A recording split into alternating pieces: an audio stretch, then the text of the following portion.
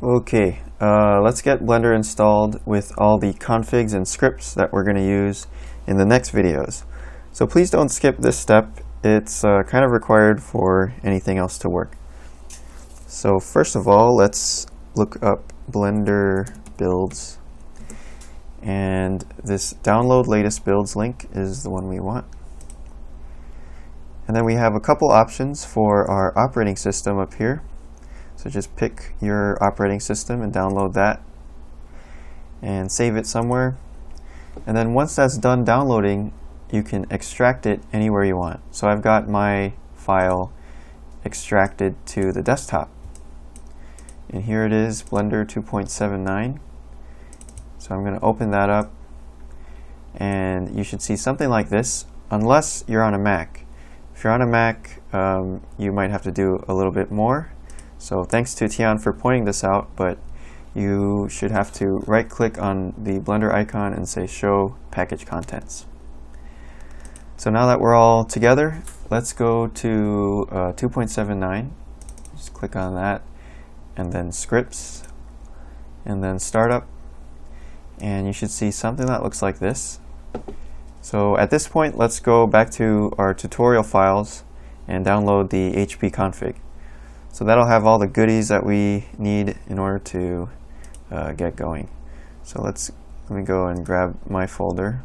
And I've just extracted that also to the desktop.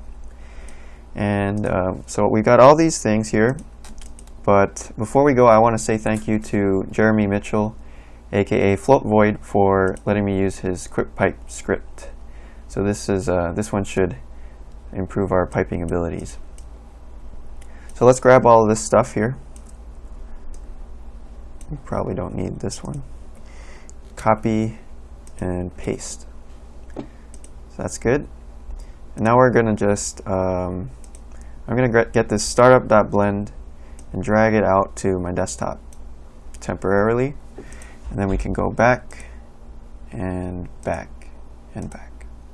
So now we're back at the main folder, and I'm going to double click Blender just to check that it's working. It's good. This is the default Blender setup, but we're going to add in a custom setup here in just a second. So I'm going to close this off, and let's go back into 2.79, and we're going to make a new folder here. So create a new folder, right click, create a new folder, or however you do it in your operating system, and we'll call it config. Oops, lowercase config.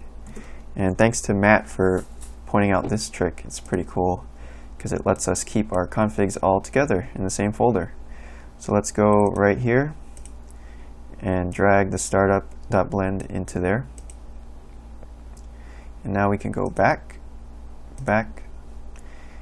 and let's try opening up Blender this time. Awesome. So this is what we're looking for. This is our custom setup that we'll be using in all our tutorials. If you press Control Spacebar, you should see a menu like this, and then you can click to get out of it.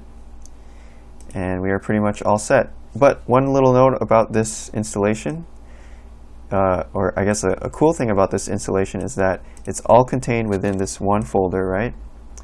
And you can put this onto a USB drive and bring it to any other computer and start using Blender right away with your same setup.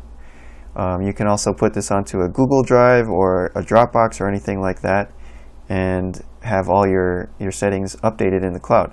So this is definitely my preferred way to install Blender, and we'll talk more about the custom setup in the following videos.